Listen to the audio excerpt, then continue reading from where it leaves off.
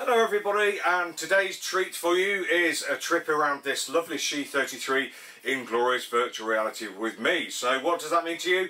Well, that means you can look around or swipe your screen and drag your screen up, down, left or right and look where you like, when you like, and we hope that this really great idea will give you a feeling as to what it's like to be on this boat without actually being here. How cool is that? Some people are a little bit sensitive to the movement of the camera, so if that may be you, then I'll let you know when the camera is going to be moved, and once the camera's moved and set down again, I'll let you know when it's safe and you can return to the tour with me. But let's hope that doesn't happen. So let's have a look around the interior of this lovely She. So she's a vintage boat, and we'll see all sorts of little vintage touches around, but she is a really lovely, nice and clean and great place to be, I think. But let's do the all-important head height test first. So I'm 5'9", so we've probably got 5'10", 5'11" there. So for the really tall people, you'll be crouching a little bit, but normal people like me, we're absolutely fine. A nice headlining here, battened in place, a tiny bit of droop here, but that's never, I don't think that would ever get any worse because of the way it's battened in, so no worries at all. We've got 4 windows, 2 each side, lots of light coming in, lots of light and air coming in through the hatch if it's open, lots of light and air coming in through the companionway too. So let's talk about the companionway first. Well, as you can see, we've got a nice deep companionway here, quite shallow in this area because there's a big step to get up and over. That's quite a vintage kind of feel that we don't go for these days so much. Once we're in, we've got a nice wooden ladder down onto the top of the engine box here where you're sitting, and it all feels like really nice, good, solid wood, as does the whole boat. There's lots of nice thick wood here, no nasty veneers, etc, etc, so really nice indeed. And in fact, in the set into the lovely wood here, sorry, I nearly said nasty, set into the lovely wood here, we've got a nice little fridge, which is brilliant news. I think that's a fantastic idea. So the ladder's just been slightly offset to the starboard side to cater for that. Really nice. So as we're coming down, what have we got to hold on to? Well, we've got handholds in the ladder, we've got 2 posts here to hold on to, and as we've got handholds over the galley here, and as we're making our way forward in a really big blow, this is the kind of thing we're going to do until we reach the handle here and the base of the mast, and then we're through there. So nice and easy to get around. Loads of room here because the saloon table's quite short that way, but that's okay because we can still sit 4 to 6 people around it, I think. And once the flaps up like that, you can see we've got a good sized table. It's offset to the side, so it's always out of the way rather than being in the middle and being a little bit in the way. Both sides, it's just a lot in the way on the port side, but here we've got good clearance. The floor, as you can see, quite worn, although got some nice bits of carpet in the corners, but this kind of fits with the age and the type of the boat, I would say. I'd probably stick a rug over it and it would be absolutely fine, but as it is at the moment, not bad at all. Bilge access, keel bolt access, etc. underneath there, and a grid there which will let all your rain soaking off your oilies drain away to bilge, etc. Really nice. So yeah, great to get about this boat. I'm going to pick you up again for the first time actually, and I'll take you over to the galley, so I'll place you down there so the camera's safe again. Now, this is the first thing you come to on the right hand side, or the starboard side as you come down here. We've got a nice L-shaped galley. We have 2 sinks under here, nice and out of the way, which is great. Brilliant for passing cups of tea up and receiving them back down. Absolutely love it. Really handy as well for passing things backwards and forwards. We have cupboards and a drawer underneath as well. Good work surface here, and I'm loving this vintage work surface. It's brilliant. Big cupboards behind for plates and cups, etc. And what is probably the original cooker here, all gimbaled for life at sea with twin burner grill and cooker. I have one the same on Moody Blue, works just fine, and generally speaking a good area to cook in, once you're in here you can really sort of brace yourself against everything that you've got there. No window above, so any galley fumes will be going out of the via the companionway there, but all in all, quite like it.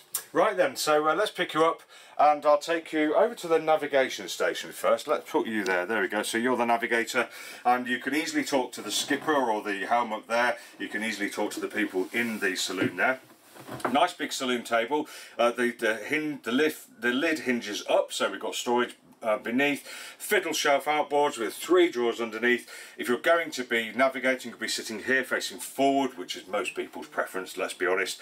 Underneath us here we've got the batteries, and through there we've got the pilot berth to port, so you can see lovely and long, and I think I'd be spending my time there on board if I was skippering, if I was alone or short short crude, etc.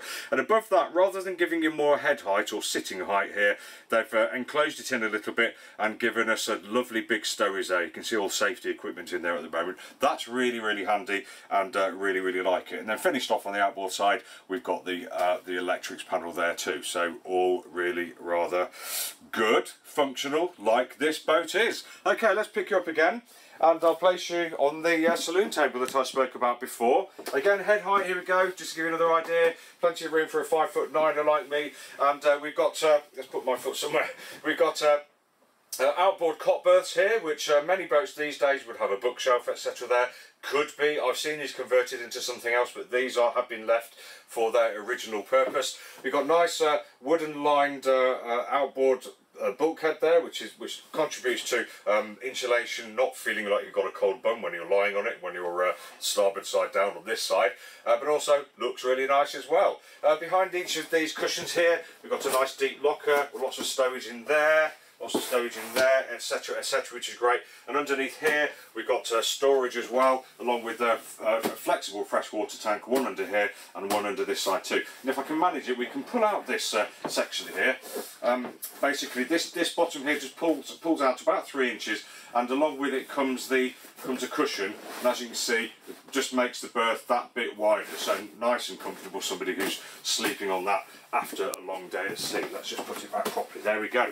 So that's the main saloon. We've got the table we've already spoken about. We've got nice berths, nice sofas, outboard berths as well. And actually, these outboard berths, I've so often seen them really, really shallow like that, really short. They're not a bad size at all, so you should be able to squeeze the smaller people or the children in there, no worries at all.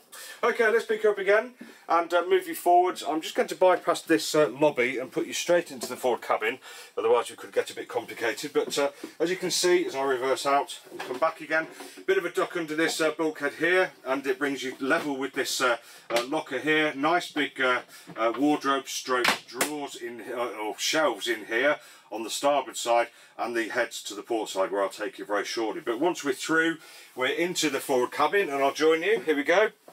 So I'm sitting down quite comfortably. We have a hatch here for light and air. We've got quite shortish berths. I'd be okay in here. If you're heading for 6 feet, you might be in trouble, I don't know. But they're narrowed down to a point, but we've got somewhere decent to sleep, somewhere to change. We've got cupboards underneath as well. And as in the saloon, we've got the outboard side is nicely lined with wood. 2 big fiddle shelves here, some nice wood at forwards. There is a lot of nice wood on this boat, I have to say. And the headlining looks good too. Bit of droop here and there, but who really worries about that? I'm not sure I do. So yeah, not too bad at all. Very good. Right then, let's pick you up and we'll take you on a journey to the ultimate compartment on the boat, which is the heads. There we go. I'll place you on the edge there. Hopefully you're not going to fall over if I'm really, really careful. There we go. Apologies if you do. So you're in the heads compartment. So when we're in here, if we want the privacy, the door clicks back into position there. There we go, and we've now got privacy, but not from the forward cabin, something to bear in mind. If we're sitting on the toilet, then we're facing to starboard. If we're standing in front of the toilet, if we want to, we can do, because there's reasonable head height in here. Comes down a little bit, then we'd be standing and facing to port. We have a manual head, we have a good sink in the corner with hand pumped water and storage underneath. So nice little compartment, I have to say. We've got wood all around us. We have a light here which isn't on, obviously, although there's a bit of light here coming through the vent. But all in all, nice little compartment, does what it needs to at sea and alongside. Lovely. Okay then, let's pick you up for the final time. And I'll just swap hands and close the door so we can get out. There we go. And I'll take you forwards and place you somewhere near where we started. You can sit on that first step there. So this has been Tim from Boatshed Yacht Brokers. You're taking you for a quick tour in virtual reality around the She 33. Hope you've enjoyed the tour. Really beautiful looking boat from the outside, one of the best I've seen. And down here feels nice, solid, vintage, yet you know we could really trick her up with some bits and pieces. Don't forget to check out our YouTube channel. There are dozens of videos on there, reviews like this for all sorts of boats, from the smallest 2-man fishing boat up to the biggest, most luxurious yachts and motorboats and sports cruisers in Brighton Marina. Thanks for watching, and hopefully we'll see you again soon. Take care.